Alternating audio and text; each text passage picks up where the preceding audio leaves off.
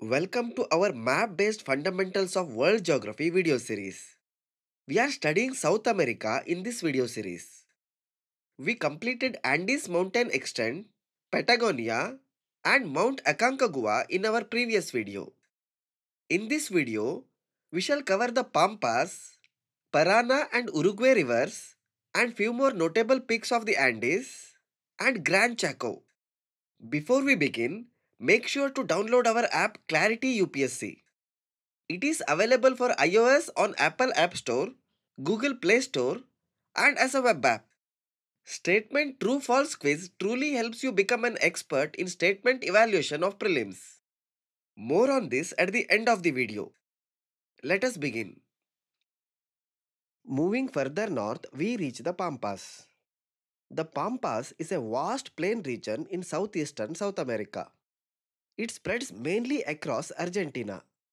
It also extends into parts of Uruguay and southern Brazil. The Pampas are fertile grasslands. These plains are almost entirely flat.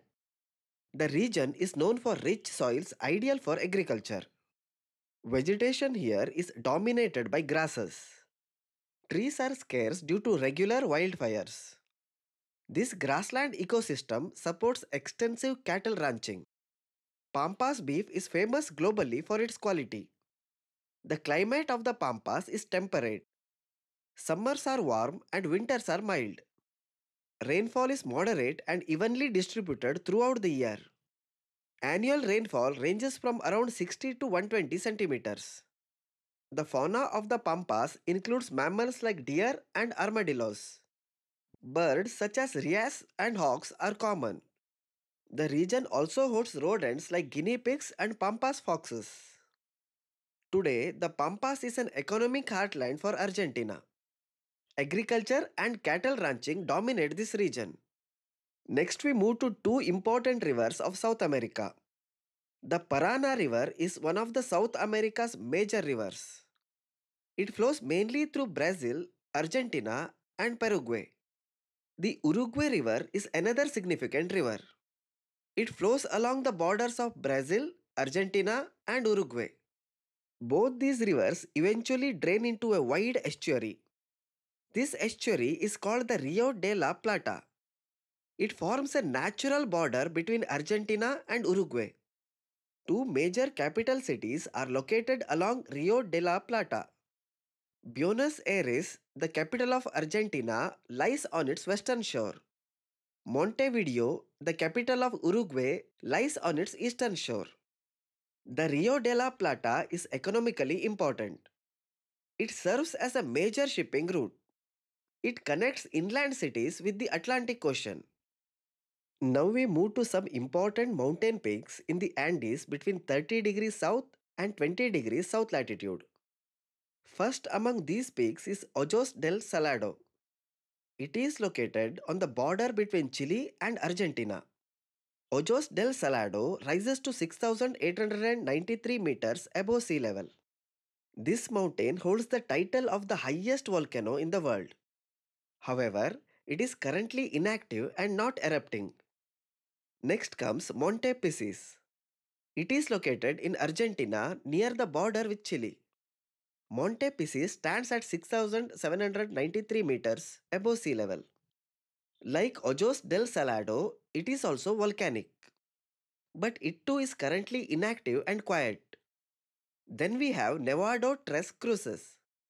It is situated entirely within Chile.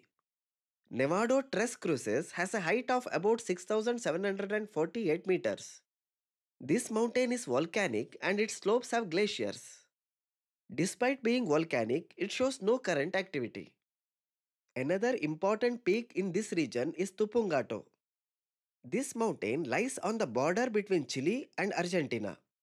Tupungato reaches roughly 6,800 meters in height. It is volcanic but not active right now. The slopes of Tupungato also feature significant glacier cover. Further north, we find Mercedario. It is fully located within Argentina. Mercedario rises to 6,770 meters. Unlike other peaks mentioned, Mercedario is not volcanic. It is purely a mountain formed by the uplift of the Andes. Finally, we arrive at Llullaillaco. It is located on the border between Chile and Argentina. Llullaillaco stands about 6,739 meters. It is volcanic but currently inactive. Importantly, Llullaillaco hosts one of the highest archaeological sites ever discovered. Climbing these peaks is difficult and dangerous. High altitude combined with harsh weather makes conditions challenging for mountaineers. Next, we move eastward from the Andes towards Gran Chaco. Gran Chaco is a large plain region in central South America. It spreads across parts of Argentina, Paraguay, Bolivia, and a small area in Brazil. This region is a vast lowland with mostly flat terrain. It has dry, thorny forests and open grasslands. Marshy and swampy areas are also common here. The climate of Gran Chaco is subtropical. Summers are hot and winters are mild. Rainfall is uneven across the region. Some areas receive sufficient rain while others stay very dry. Vegetation in Gran Chaco consists mostly of shrubs, thorny bushes, and hardy trees. Quebracho trees dominate here. These trees have extremely hard wood. Historically, quebracho wood was valuable for tannins used in leather making. Gran Chaco is home to rich wildlife. Animals like jaguars, armadillos, anteaters, and many bird species thrive here. The region also has a variety of reptiles, including snakes and caimans. Culturally, Gran Chaco holds a special place in Argentina's history. It is famous for its traditional cattle ranching. The region is known as the land of Gauchos. Gauchos are Argentine cowboys known for their wide brimmed hats and distinctive attire. They symbolize Argentina's traditional rural culture. Gauchos first emerged in the 18th century. They herded cattle and became skilled horsemen. Today, the Gaucho is an iconic cultural figure in Argentina, closely linked to the vast, rugged landscapes of Gran Chaco. This is all about this video. We will study other features in next video. Subscribe to our YouTube channel Clarity of Concept UPSC. Download our app Clarity UPSC from App Store, Play Store, or as a web app. Links of these are given below. You get up-to-date UPSC relevant curated news in our app. Make sure you check out practice section. It has topic by topic statement analysis quiz section. It helps you master statement evaluation and develop critical thinking skills important for UPSC and all other multiple choice based questions of preliminary examinations. It has 5 levels of difficulty, making the learning fully challenging and retain longer. Download now.